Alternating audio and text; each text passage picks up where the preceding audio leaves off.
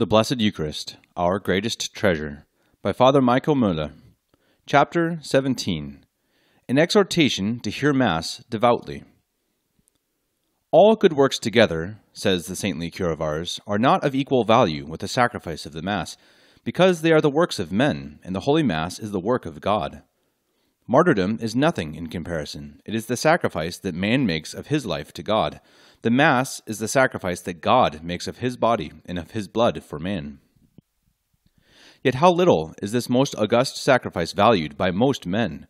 If someone were to say to us, at such a place, at such an hour, a dead person will be raised to life, we should run very fast to see it. But is not the consecration which changes bread and wine into the body and blood of God a much greater miracle than the raising of a dead person to life? Ah, if Christians knew better the value of the holy sacrifice of the Mass, or rather, if they had more faith, they would be much more zealous to assist at it with reverence and devotion. To increase your zeal and fervor in hearing Holy Mass with greater devotion, let me relate a marvelous vision in which St. Gertrude saw our Lord Jesus Christ celebrate Mass in a mystical manner. On Gaudete Sunday, as Gertrude prepared to communicate at the first Mass, which commences Rorate, she complained to our Lord that she could not hear Mass, but our Lord, who compassionates the afflicted, consoled her, saying, "Do you wish, my beloved, that I should say Mass for you?"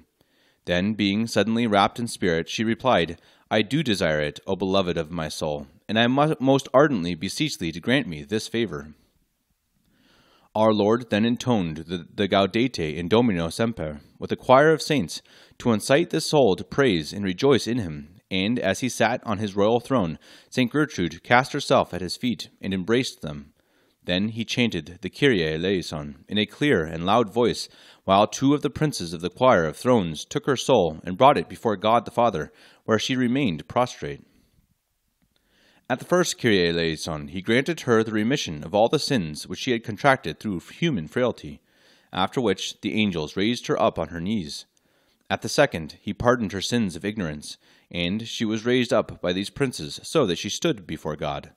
Then two angels of the choir of cherubim led her to the Son of God, who received her with great tenderness.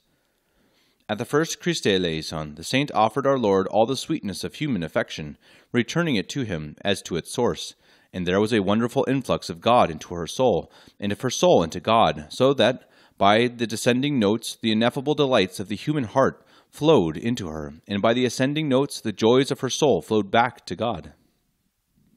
At the second Christe eleison, she experienced the most ineffable delights which she offered to our Lord.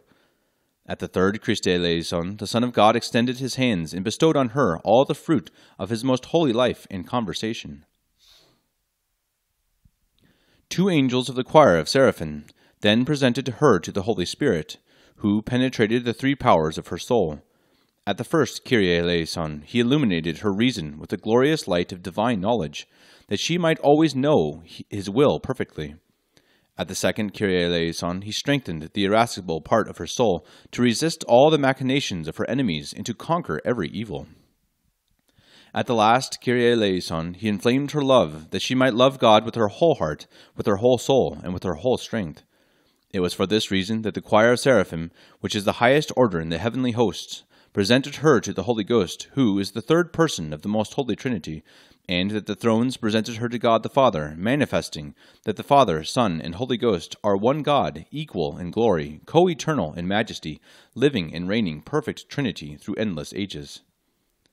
The Son of God then rose from his royal throne, and, turning towards God the Father, intoned the Gloria in Excelsis in a clear and sonorous voice. At the word Gloria, he extolled the immense and incomprehensible omnipotence of God the Father. At the words in Excelsis, he praised his profound wisdom. At Deo, he honored the inestimable and indescribable sweetness of the Holy Ghost. The whole celestial court then continued in a most harmonious voice, Et in terra pax hominibus bone voluntatis. Our Lord being again seated on his throne, St. Gertrude sat at his feet, meditating on her own abjection, when he inclined toward her lovingly. Then she rose and stood before him, while the divine splendor illuminated her whole being. Two angels from the choir of thrones then brought a throne magnificently adorned, which they placed before our Lord. 2 princes from the choir of seraphim placed Gertrude thereon, and supported her on each side, while 2 of the choir of cherubim stood before her, bearing brilliant torches, and thus she remained before her beloved, clothed in royal purple. When the heavenly hosts came to the words Domine Deus Rex Celestis, they paused, and the Son of God continued alone, chanting to the honor and glory of his Father.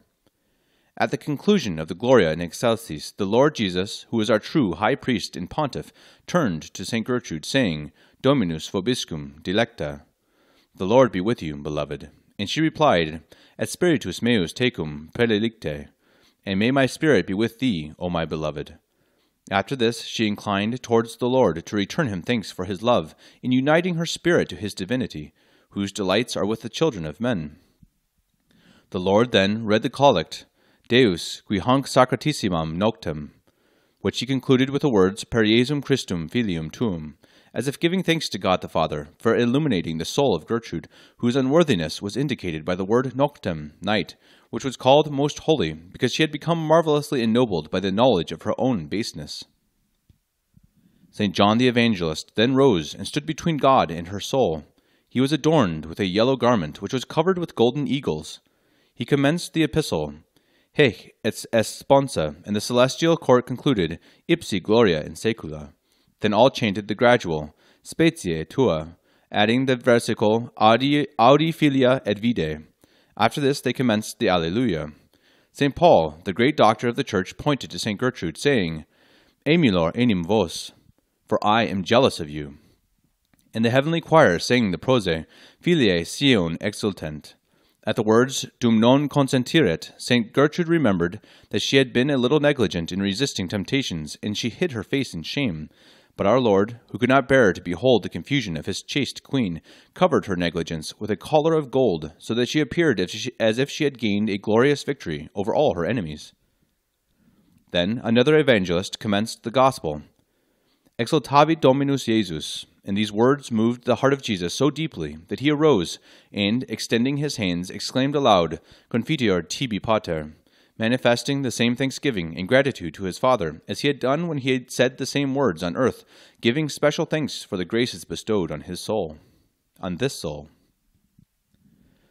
After the gospel, he desired Gertrude to make a public profession of faith by reciting the creed in the name of the whole church.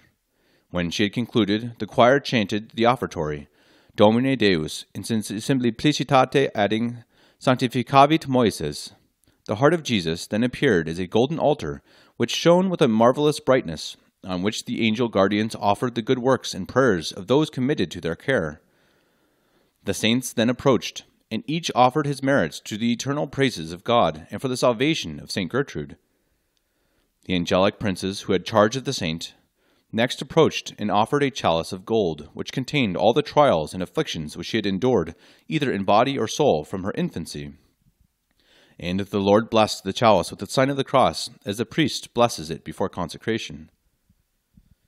He now intoned the words Sursum corda. Then the saints were summoned to come forward, and they applied their hearts in the form of golden pipes to the golden altar of the divine heart, and from the overflowing of this chalice, which our Lord had consecrated by his benediction, they received some drops for the increase of chanted, De gratias agamus, to the glory and honor of his eternal Father. At the preface, he remained silent for an hour after the words Per Iesum Christum, while the heavenly hosts chanted the Dominum Nostrum in ineffable jubilation, declaiming that he was their Creator, Redeemer, and the liberal rewarder of all their good works, and that he alone was worthy of honor and glory, praise and exaltation, power and dominion, from and over all creatures. At the words Laudant Angeli, all the angelic spirits ran hither and thither, exciting the heavenly inhabitants to sing the divine praises. At the words Adorant Dominationes, the choir of dominations knelt to adore our Lord, declaring that to him alone every knee should bow, whether in heaven, on earth, or under the earth. At the Tremunt Potestates, the powers prostrated before him to declare that he alone should be adored. At the Celi Celumque, they praised God with all the angel choirs. Then all the heavenly hosts sang together in harmonious concert the Cum quibus et nostras, and the Virgin Mary, the effulgent rose of heaven, who is blessed above all creatures, chanted the Sanctus, Sanctus, Sanctus, extolling with the highest gratitude by these three words the incomprehensible omnipotence, the inscrutable wisdom, and the ineffable goodness of the ever-blessed Trinity, inciting all the celestial choirs to praise God for having made her most powerful after the Father, most wise after the Son, and most benign after the Holy Ghost. The saints then continued the Domine Deus Sabaoth. When this was ended, Gertrude saw our Lord rise from his royal throne and present his blessed heart to his Father, elevating it with his own hands and immolating it in an ineffable manner for the whole church. At this moment the bell rang for the elevation of the host in the church, so that it appeared as if our Lord did in heaven what the priests did on earth. But the saint was entirely ignorant of what was passing in the church, or what the time was. As she continued in amazement at so many marvels, our Lord told her to recite the Pater Noster. When she had finished, he accepted it from her, and granted to all the saints and angels for her sake, that by this Pater Noster they should accomplish everything which had ever been accomplished for the salvation of the church and for the souls in purgatory. Then he suggested her to pray for the church, which she did, for all in general, and for each in particular, with the greatest fervor, and the Lord united her prayer to those which he had offered himself when in the flesh, to be applied to the universal church. Then she exclaimed, "But Lord, when shall I communicate?" And our Lord communicated himself to her with a love and tenderness which no human tongue could describe, so that she received the perfect fruit of his most precious body and blood. After this, he sang a canticle of love for her, and declared to her that had this union of himself with her been the sole fruit of his labors, sorrows, and passion, he would have been fully satisfied. O inestimable sweetness of the divine condescension, who so delights in human hearts that he considers his union with them a sufficient return for all the bitterness of his passion. And yet, what should we not owe him, and he only shed one drop of his precious blood for us? Our Lord then chanted Gaudete Justi, and all the saints rejoiced with Gertrude. Then our Lord said, in the name of the church militant, Refecti Cibo, etc. He then saluted all the saints lovingly, saying, Dominus vobiscum, and thereby increased the glory and joy of all the blessed. The saints and angels then sang, For the ite missa est, te decet laus et honor Domine, to the glory and praise of the effulgent and ever peaceful Trinity. The Son of God extended his royal hand and blessed the saints, saying, I bless thee, O daughter of eternal light, and with this special blessing, granting you this favor, that whenever you desire to do good to anyone from particular affection, they will be as much benefited above others as Jacob was above Esau, when he received his father's blessing. My dear reader, were our Lord to favor you but once with such a vision, how great would not be your devotion in hearing Mass? Ah, dear reader, our vision must be our faith. Faith is the best of all visions, because it is not subject to any illusion. In the light of a lively faith, you will see in every Mass all these marvels of divine omnipotence, wisdom, and goodness which St. Gertrude saw. This faith teaches us to do what St. James the Apostle says in his Mass. When the moment of consecration is arriving, everyone should be silent and trembling with reverential awe. He should forget everything earthly, remembering that the King of Kings and the Lord of Lords is coming down upon the altar as a victim to be offered to God the Father, and as food to be given to the faithful. He is preceded by the angelic choirs, in full splendor, with their faces veiled, singing hymns of praise with great joy. Of these hymns of praise, St. Bridget writes thus, One day, when a priest was celebrating Mass, I saw, at the moment of consecration, how all the powers of heaven were set in motion.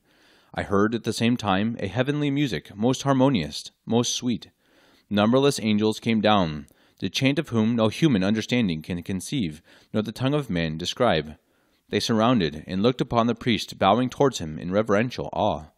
The devils commenced to tremble and took flight in the greatest confusion and terror. All this is in accordance with what other great saints have seen or said on this subject. St. John Chrysostom says that whole choirs of angels are surrounding the altar, whilst Jesus Christ is as a victim upon it. St. Euthemius, when saying Mass, would often see many angels assisting at the sacred ministries in reverential awe. At other times he would see an immense fire and light coming down from heaven, and enveloping him and his assistant to the end of the holy sacrifice. In the same manner, the Holy Ghost would, in the form of a fiery flame, surround St. Anastasius while celebrating Mass. St. Guduvallus, Archbishop, who would always prepare himself for the celebration of this most august sacrifice by fasting, night watches, and many fervent prayers, often saw how the angels descended from heaven during Mass, chanting hymns of praise with unspeakable great reverence. But he himself would be standing at the altar like a majestic column of fiery flame, whilst he was celebrating the holy sacrifice. Severus relates of St. Martin that when he was saying Mass, a fiery globe would be seen above his head. Who shall not wonder at this behavior of the angels during Mass, and at the great preparation which the celestial spirits make when Mass is being celebrated, in order that this most august mystery may be performed with the greatest pomp and dignity possible? But we, wretched men as we are, see, for want of faith, but little of the supernatural that is going on during Mass. Were our Lord to show us what he deigned St. Bridget and other saints to see, what great marvels would we not witness? We should see how the whole of the heavenly host would be occupied in making most suitable preparations for renewing in a mystical manner the life, sufferings, and death of Jesus Christ. We should see, to our greatest surprise and astonishment, how a heavenly sun, moon, and stars would shine upon this mystery during its celebration, and how the angelic choirs would glorify it by their music most sweet, and their singing most enrapturing.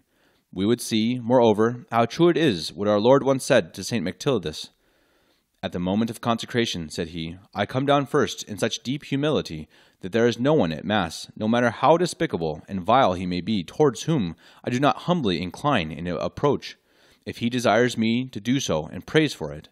Secondly, I come down with such great patience that I suffer even my greatest enemies to be present, and grant them the full pardon of all their sins if they wish to be reconciled with me. Thirdly, I come with such an immense love that no one of these present can be so hardened that I do not soften his heart and enkindle it with my love if he wishes me to do so. Fourthly, I come with such inconceivable liberality that none of those present can be so poor that I would not enrich him abundantly. Fifthly, I come with such sweet food that no one ever so hungry should not be refreshed and fully satiated by me.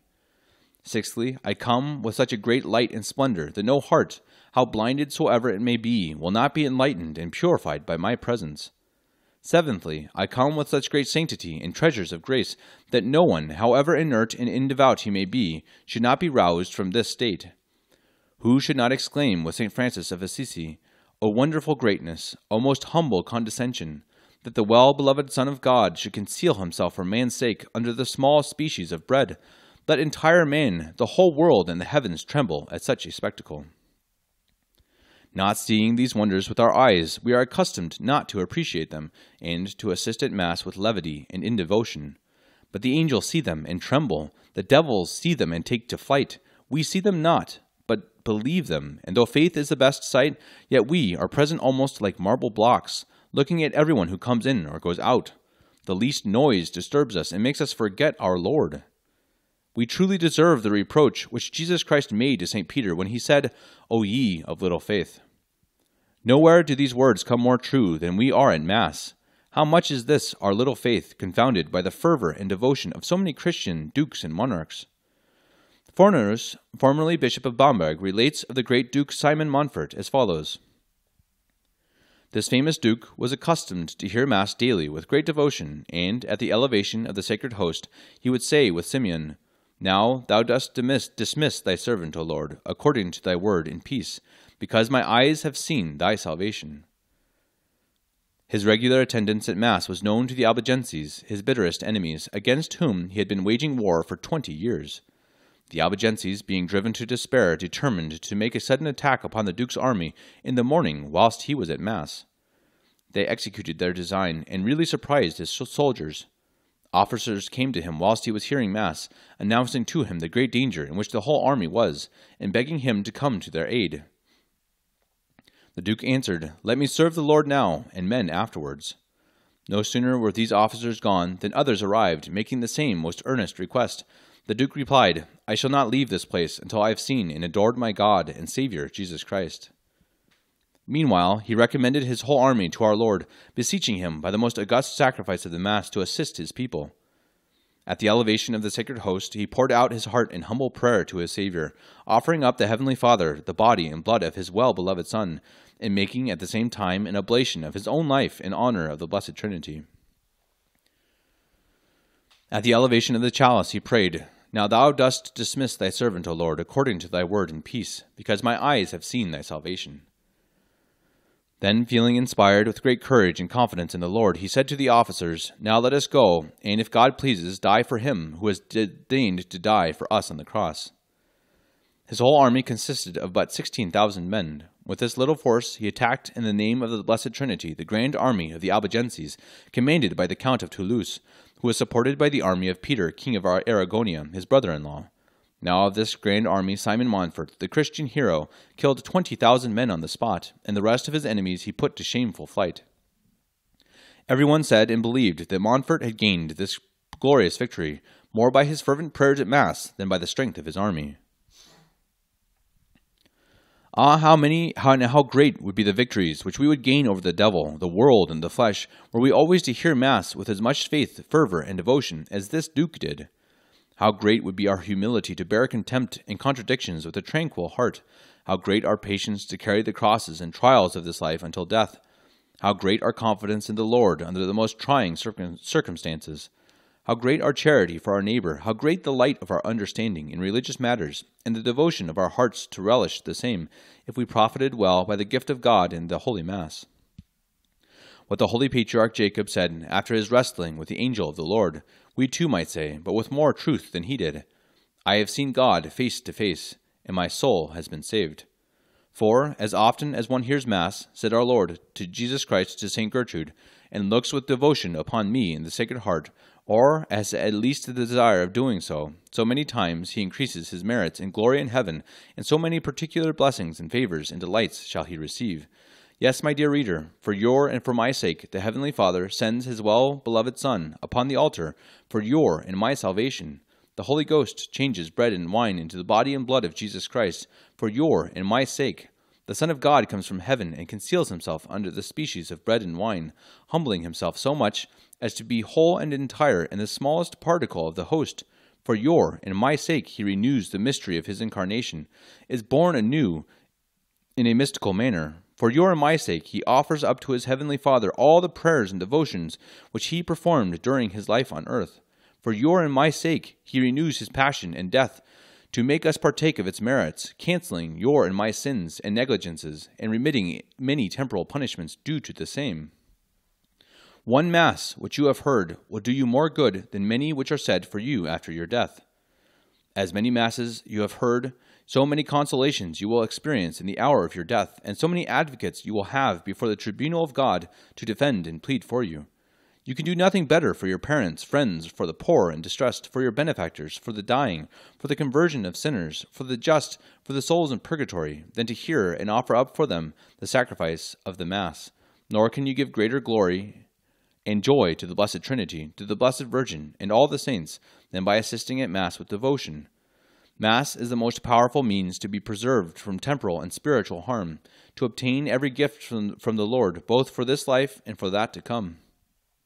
In a word, Mass is, as St. Francis de Sales says, the center of the Christian religion, the heart of devotion, and the soul of piety, a mystery so ineffable as to comprise within itself the abyss of divine charity, a mystery in which God communicates himself really to us, and, in a special manner, replenishes our souls with spiritual graces and favors. Hence I can truly say, and fairly conclude, that there is no hour of the day so precious as that which you devote to hearing Mass. It is truly a golden hour, for the merit you gain therein is more precious than pure gold. The other hours of the day, although they are necessary, and have their use in the economy of nature, in comparison can only be esteemed as dross. But you may say, it is more necessary for us to labor than to hear Mass, because without work I cannot earn a subsistence for myself and family. I say otherwise. It is even more necessary to hear Mass than to labor, because it is a most powerful means to keep yourself in a state of grace, and difficult for you to obtain the blessings of God without it. I do not say neglect your work, but break off for half an hour, and give that short time to God, and you will find your business will succeed better, as it will have God's blessings upon it. If you neglect to hear Mass, either for temporal interests or from slothfulness, you occasion to yourself a loss in comparison with which no worldly loss is to be compared. for you lose 100-fold greater gain than you can make by your work during the whole day. This you may judge from the remarkable words which Christ used with so much emphasis. What does it profit a man if he gain the whole world and lose his own soul? Can you hesitate for a trifling worldly profit to refuse to listen to and apply yourself the trusty admonition of Christ himself?